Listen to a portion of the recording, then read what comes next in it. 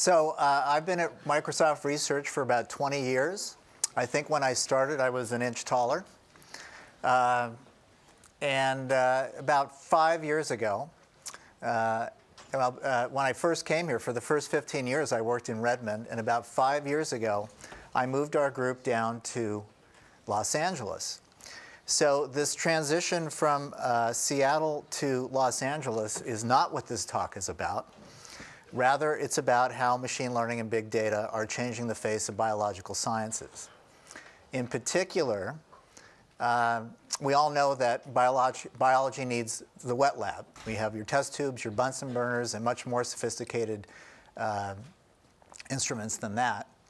But there is a trend, a growing trend, to more and more dry lab work or computational work. And in fact, it's now possible to take data off the shelf, data that was generated months or years ago for some other purpose, and apply advanced machine learning techniques to that data to derive new biological insights, to actually make progress in biology. And that's what I'd like to talk about today. So you've already heard a lot about big data. There's lots of data out there, both on the business side, for example, the internet, and on the scientific side. You saw the example from astronomy. There's other examples in healthcare, genomics, and so forth, which I'll talk about today. And actually, there's a new source of big data that will hopefully come online soon. President Obama just announced a few weeks ago the Brain Activity Map project, where the idea is to simultaneously record all or many of the neurons in the brain for a period of time, and then to analyze that data to try to figure out how the brain works. So that's going to also generate a huge amount of data. And so to this huge amount of data, we apply sophisticated machine learning algorithms, as you see here. And what I thought I'd do today is cover each one of these in great mathematical detail. OK, good. Really, all I need to say about it, Rick has already said it. There's a lot of good applications of machine learning and big data in business. Certainly here at Microsoft, these are just some examples. But today, I want to focus on the sciences, and in particular, genomics. I'll give you 5 examples of how big data and machine learning are changing the face of the practice of this science. The first 2 examples are more traditional interactions between wet lab and dry lab, where the scientists get together, they make a hypothesis, they say, oh, we need this data. They go off and get this data, usually involving a wet lab, and then the dry lab folks come in, analyze that data, and the process iterates.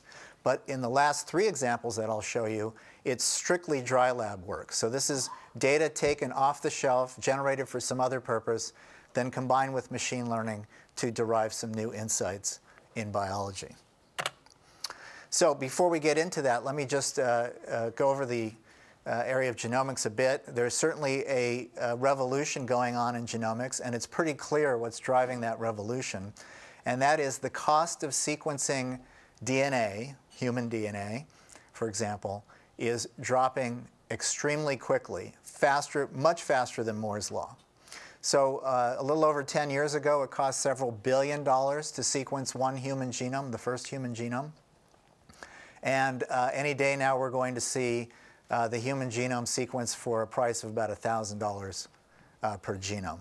And pretty soon after that, it's going to cost more to take your blood than it is going to be to sequence your genome. So there's going to be an opportunity for everyone's genome to be available for various applications that I'll talk about. Just to give you an idea of where we are in the near term, this device should be coming out soon. It's from Oxford Nanopore. Yes, that is a USB plug there. The idea is you plug this into your computer, put a drop of blood in this port here, and soon DNA data starts spewing into your computer. Quite remarkable. OK, so here's the let's start with the first example of genomics. What do you do with this data? Well, one thing you can do is personalized medicine. And I actually, in a life long ago, I was trained as an MD. And in that training, what you learn are a set of rules that you're supposed to follow. So example rule, if a woman's over 40, or over 30 rather, she should have breast screenings, okay? Another rule, if you have seizures, you should take drugs for it, and one of the drugs that's recommended is Tegretol. Well, that rule is meant to be broken, and I'm about to show you a very graphic picture, so if you're queasy, look away for the next 30 seconds. But if you follow that rule, in some circumstances, this is what's going to happen to you. So these are people that had seizures, were given Tegretol, and unfortunately they had a particular generic variant, which when combined with taking that drug, caused this to happen. It's called Stevens-Johnson syndrome. Obviously, it's a very bad thing. You do not want this to happen to you. So with the advent of genomics, the genomics revolution, it's possible to avoid this sort of thing from happening. And in fact, there are many uses of personalized medicine. You can use genetic markers to understand what the causes of disease are, to hopefully derive a treatment or a cure. You can use genetic markers to diagnose a disease, to predict whether you're going to get a disease and what you might do to prevent getting that disease. And not only can you predict bad reactions to drugs, but you might predict favorable reactions to drugs so that people don't end up taking drugs for no reason at all. All right, so how do you do all this? Well, one of the most common procedures for looking at relationships between your genome and some interesting trait, like whether you're going to get a disease or whether a drug will work well or badly for you, is called genome-wide association studies, or GWAS for short. So it's actually very simple in principle. Let's say you're interested in what the genomic relationships are to a particular disease. Well, you gather a bunch of people that have that disease, and you gather a bunch of people that don't have that disease, and you sequence their DNA. So that's what's being shown here. Each row corresponds to a different individual, the DNA of a particular individual. These people are healthy, these people are sick. And the first thing you notice when you sequence DNA is that most of our DNA is the same. From one person to the next, it's all the same. And every so often you have a difference. The simplest difference is just a single nucleotide change, and we call these things SNPs, for single nucleotide polymorphisms. So here's an example of a SNP. And then you look at the SNP and you compare the SNP in people who are healthy and people who are sick. And sure enough, in this case, people who are sick have more Gs than Cs, and people here who are healthy have more Cs than Gs. So you found an association between the genome and the disease. Now, this might not be causal. This might not be the thing that's actually causing the disease. Assuming there is a genetic cause, that genetic cause could be somewhere else in the genome, but presumably pretty close to this thing because just by the physical proximity of this association we found with the potential true cause. And I'll give you an example of that in a moment. So you do this now genome-wide. You don't just do it for a small bit of the DNA. You do this across the entire genome, and you get a plot like this. On the x-axis, you see the different chromosomes and the different positions along the chromosomes. And on the y-axis, you see how strong this association is between a SNP and whether or not you have a disease or some other interesting trait. And you can see most of the associations are fairly in the noise here, but every once in a while you have this peak, okay? And these peaks are presumably something interesting going on. It might not be causal, but this SNP, for example, might be very close to something that is causal on the genome. And for obvious reasons, we call these things Manhattan plots. Okay, so this has been done now for about a half a decade, or half a dozen years, let's say, with great success. What this is, each one of these bars here is one of your chromosomes, chromosome 1, chromosome 2, chromosome 3, and so forth. And each colored dot represents a successful study where people have found a trait of interest and found an association between that trait and this location on the genome. This slide is actually quite old now. There's many more associations that are being found at an exponentially growing rate. And let me give you an example of something that we've done here in collaboration with Brian Traynor at the NIH. We were interested in Lou Gehrig's disease, And Brian was able to find a cohort of people in Finland, about 500 of whom had Lou Gehrig's disease and 500 who were healthy, just as I was showing in that slide before. And we performed GWAS, looked at the Manhattan plot, and there was a spike, a very strong spike near this gene called C9orf72. And so Brian did a lot of work. He determined that that SNP turned out not to be the actual cause of Lou Gehrig's disease, but there was a genetic change very close to that SNP that was the cause. And it turns out to be a hexanucleotide repeat in this gene. And by that I mean you have 6 nucleotides with a particular pattern. I think the pattern was G, G, G, G, C, C. Those 6 nucleotides, that pattern was repeated over and over again. And in people who had Lou Gehrig's disease, they had this hexanucleotide repeat, and people who didn't have Lou Gehrig's disease didn't have this repeat.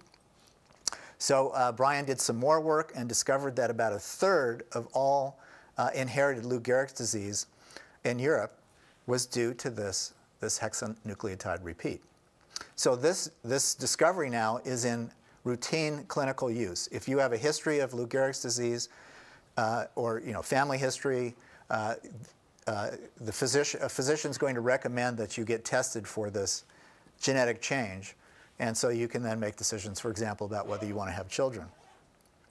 Another interesting thing happened in this case, and that is as Brian and his team started looking for other people who had this change, they discovered that some people who had this change, they weren't getting Lou Gehrig's disease, they were getting a different disease called frontotemporal dementia, which happens to be the second most common cause of dementia. So this is an example where a single genetic cause can actually lead to what we call 2 different diseases. So in reality, they're not 2 different diseases. They have the same genetic cause, but because of environmental factors, that genetic cause can be manifested in different ways. So that was a very interesting finding in and of itself. And now the status of this is that now that we know what the genetic cause is, we can try to figure out what the mechanism of that cause is, and that would hopefully lead to a treatment for the unfortunate people that already have ALS. Okay, so back to GWAS in general. Much of the low-hanging fruit has been picked, the really strong signals. This work has been going on now for, as I said, about 6 years or so. And so the remaining signals are weaker. They're not unimportant, they're just weaker. And to pick up these signals, you need more data. So many groups have realized this and are going out to collect this data. But when you do this sort of analysis with a large amount of data, you can get into trouble. You get what's called confounding, which is your statistical algorithm says that you found something very interesting, but it turns out to be completely spurious. It's completely wrong. And this can happen because you have multiple ethnicities in your data or closely related individuals in your data. And actually, I can give you an example of how this happens. So let's consider a single position on the genome now. We're looking at just a single SNP. And let's suppose the values of that SNP can either be an A or a T. Those are the 2 possible nucleotides we see at that position. And suppose we're looking at a set of people who have a disease, the cases, and a set of people who don't have the disease, the controls. And you can see here in this data, there's more A's than T's in the cases, and there's more T's than A's in the controls. So it looks like you have found some interesting association. But suppose this data comes from 2 different populations. You can think of it as 2 different ethnicities. So in this population, there's more A's than T's, and in this population, there's more T's than A's. And it just so happens that just by chance how we collected the data, there's more of population 1 in the cases and more of population 2 in the controls. So given those 2 things, you get the data that's shown here. It looks like a real signal, but it's not. It's just due to having these 2 different populations in the data. And the more data you collect to try to find these weaker signals in the data, the more problems you're going to get like this. Now, the good news is that animal breeders figured out this problem decades ago, and they invented an algorithm that can deal with it. Basically, the algorithm can find these hidden confounders in the data and correct for them. It's called a linear mixed model. The bad news is this algorithm is extremely computationally intensive. So if you are analyzing a data set with n people in it, it's going to cost you n cubed runtime to execute the algorithm and n squared memory use to execute the algorithm. So if you have a data set with, say, 5,000 or more people in it, forget it. You can't analyze that data. So what we did was come along and figure out some algebraic manipulations involved with the statistical formulas, and we were able to make this algorithm linear both in runtime and memory use. The algorithm is called FastLim for Factored Spectrally Transformed Linear Mixed Models, but just between you and me, this also stands for fast. Another interesting thing happened when we developed this algorithm. To make it fast, we had to process the data in a certain way. And it turned out and this way was non-traditional. And it turned out by doing this processing, this advanced processing, we not only made the algorithm faster, but it was more accurate. So this is a very rare occurrence in computer science where you do something to an algorithm that makes it faster, and it also makes it better. So we got very lucky in this case, and we've published it, published various aspects of this algorithm now in various journals, and you can go read about it if you like in Nature Methods. Okay, another example in this interaction between the wet lab and the dry lab in genomics has to do with some work that we've done with HIV vaccine design. And here now we're going to look at the interaction between two genomes, the human genome and the HIV genome. All right, and to introduce this topic, I'm going to go back to the early days here at Microsoft when we invented a spam filter, content-based spam filter. This was back in 1997, long ago. So we eventually released the spam filter in several of our products. And we had an interesting battle ensued with the spammers. So, for example, the way our spam filter works is it takes words and phrases from emails and identifies which words and phrases are more likely to suggest that the email is spam versus normal mail. And so one of those words happens to be Viagra. And so the spammers figured out that we were doing this, and they would change one of the A's in Viagra to an @ sign. So a human would look at the message and say, oh, that's an advertisement for Viagra. But our spam filter wouldn't see the @ sign and wouldn't see the word Viagra and miss it. So we said, OK, that's what they're doing. We'll now detect this text that has the @ sign in it. And the spammers would recognize that, and then they would put in a bitmap with the word Viagra in it, so our spam filters wouldn't see the bitmap as the word Viagra. And then we recognized that, and we would detect the bitmap and read the bitmap, and it went back and forth. And at one point we said, let's step back here, and what kind of strategy can we use to get around this battle? And the strategy we came to was, well, what's the weak link of the spammers? Let's go after that. And it's kind of obvious, spammers want to get money from you. So we started cataloging all the links that were in emails that would take you to a site where you would then, they'd get your credit card or whatever. And this proved to be very effective. So every time a new message came out, they might use one of these old links, and then we'd get them. So now let's think about HIV. HIV is a virus. It gets inside of you, and one of the reasons it's so successful is that it mutates extremely a lot. Basically, every time it copies itself, it makes a mistake. So it highly mutates. And so what happens is HIV gets inside of you. Your immune system starts to attack it. And then it just changes a little bit, and now your immune system can't see it anymore. And then time has to pass before your immune system can get used to this mutation. And it goes back and forth, just as we went back and forth with the spammers. So you might think, well, is there a weak link of HIV? Can we go after that weak link? And that's what we've been doing for the last few years in collaboration with Bruce Walker at Harvard. So let me take you through this in a little bit more detail. So the hypothesis, there are certain parts of HIV that are critical to its function. This yellow bar here is meant to represent the genome of HIV. It's about 9,000 nucleotides long. And these red bars represent the weak spots on HIV. If we could just make HIV mutate here, we could make it sick, weak, or die. All right. But what happens, we think, is when HIV gets inside of us, our immune system attacks at random points, often missing these weak points.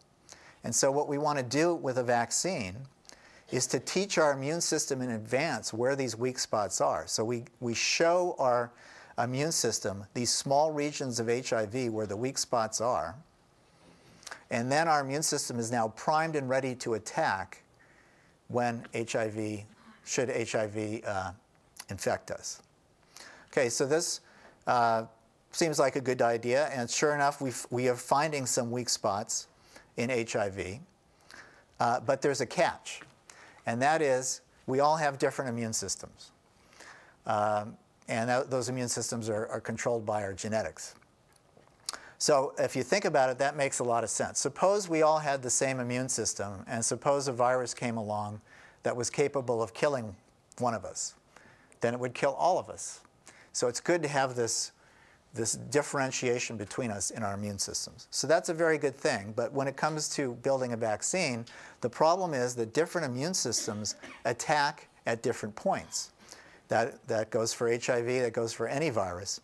And so what we need to do is find enough vulnerable points on HIV so that many immune systems, or ideally all immune systems, can attack at those points. And so we thought, well, there's only so many single points of weakness. What about paired points of weakness? Are there pairs of points that cause a weakness for the virus?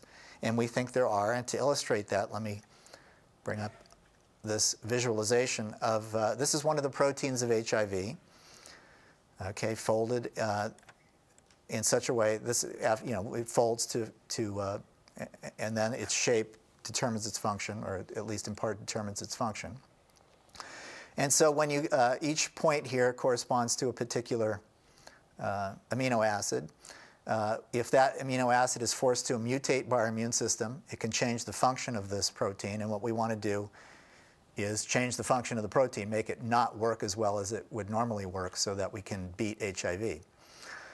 So these 2 points here in green and red represent a potential 2 points of weakness, a paired weakness in HIV.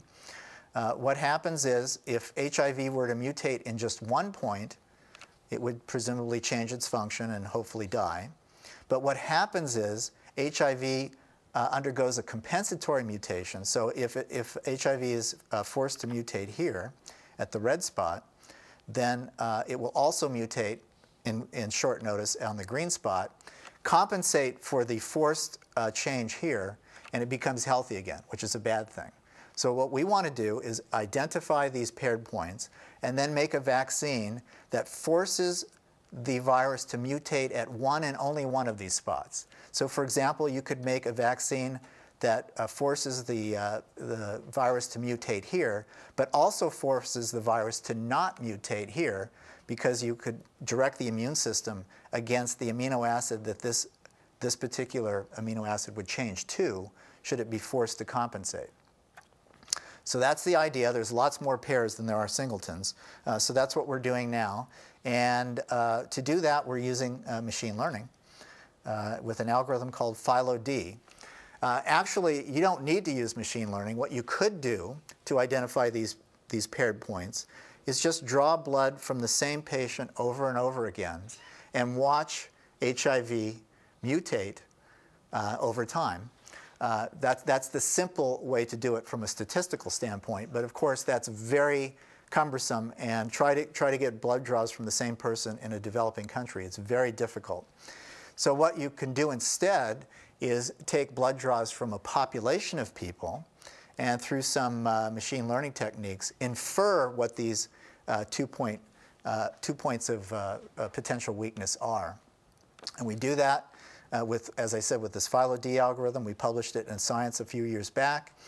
And it turns out this algorithm is not only useful for that purpose, Researchers found uses for it in all sorts of other things. It's being used by dozens of research groups now.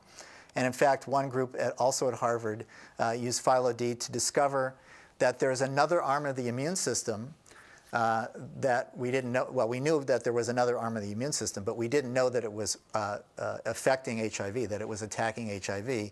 And through the use of phylo-D, they were able to discover that, that this other arm of the immune system called natural killer cells were attacking HIV.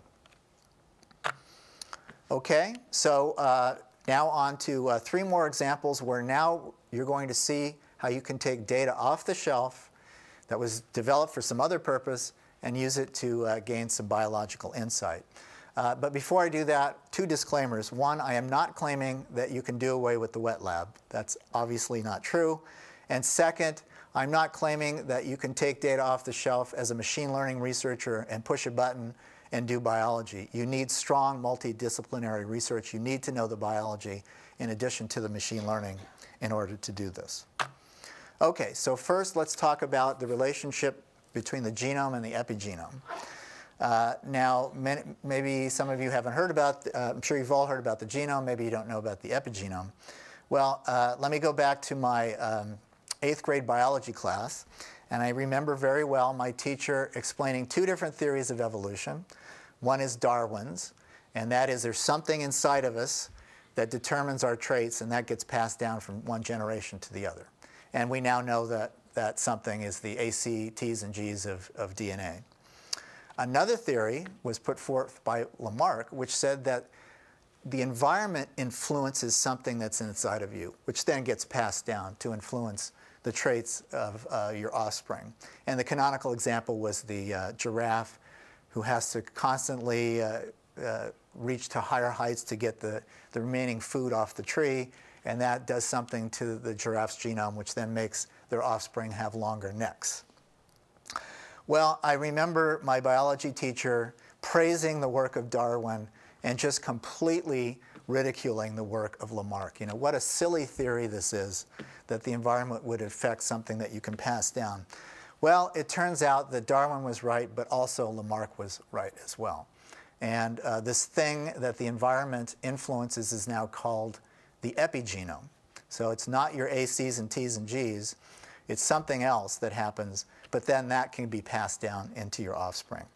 And there's more and more work going on with this now. It's a relatively recent development in biology, but we're beginning to understand the mechanisms of the epigenome, how these marks actually happen that can be passed down.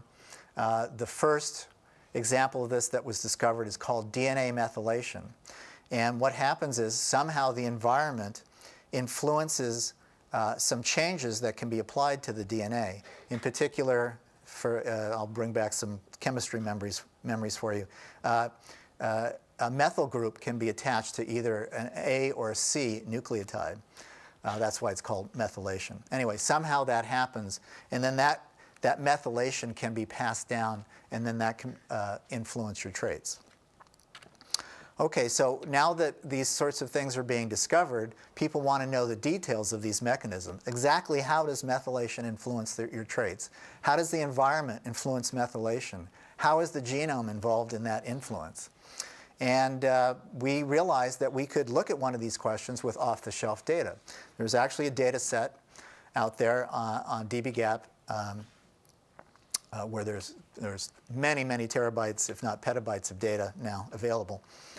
And it was data for a set of individuals where both the methylation status of an individual was known and the genomic status of the individual was known. Both data sets were available. So we thought, oh, we can take this data and look for patterns between these two things. And sure enough, we found those patterns, some very interesting patterns, and we recently published that in nucleic acids research. Now, I'm not going to take the time to go into that. They're very biological. If you're interested, though, come up afterwards, and I'll tell you what some of those insights were. Another example has to do with what's called drug repositioning. Now, I imagine, let's consider these 2 drugs here, Viagra and Rogaine. Unless you have a very good spam filter, you've probably heard of these 2 drugs. But interestingly, these drugs were developed not for their current purposes. They were developed with the intent of lowering your blood pressure.